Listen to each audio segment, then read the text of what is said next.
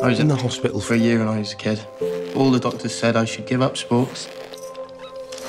Where do you think you're going, young man? The Olympics. You better take this. Put your medals in.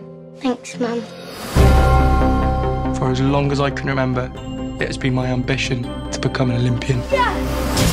Eddie, you are not an athlete! I just needed to find the right sport.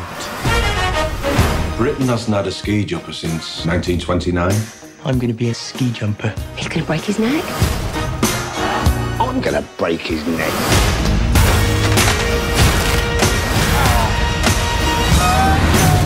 The time to start jumping is when you're 5 or 6. I heard you were a champion, so I was thinking maybe you could give me a few tips. Give up. There's one for free. Watch this guy, #2 in the world. And he knew what he was doing.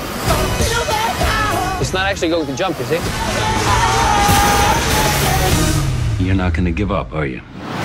You want your moment, Eddie? You got to do this for real. Our strategy will best be described as ugly but effective. The Olympics is associated with certain qualities, excellence, achievement. They have no desire to associate with defeat. You're a disgrace to the sport. Good. Personal best! And we're a disgrace! Mr. Edwards. Your jump doesn't count. Because you just changed the rules. Don't I have a right to represent my country? No.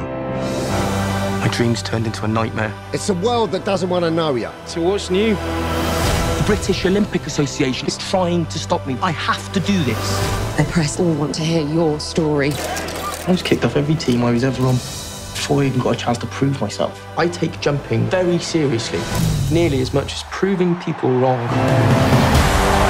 And where do you think you're going? The Olympics. I thought you might need this.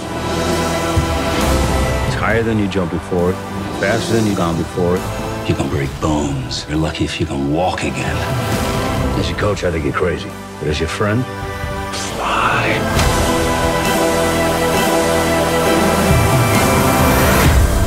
You're Eddie the Eagle.